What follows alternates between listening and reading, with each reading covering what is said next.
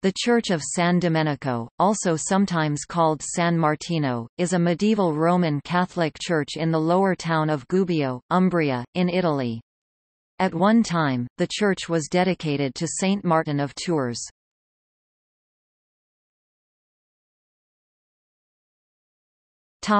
History.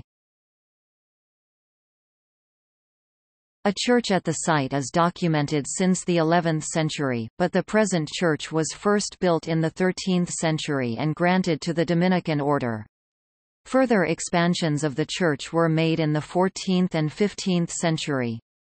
The exterior remains unfinished in brick.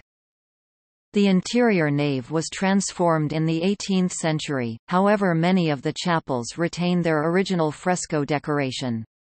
The first two chapels to left and right are frescoed with the life of Saint Peter Martyr by followers of Ottaviano Nelli and a late 14th-century coronation of the Virgin.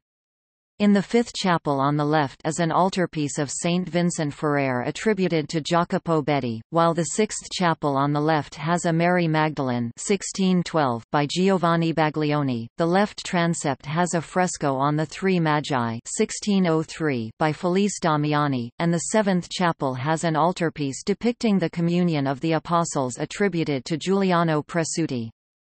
The carved wooden choir stalls were completed in the 16th century.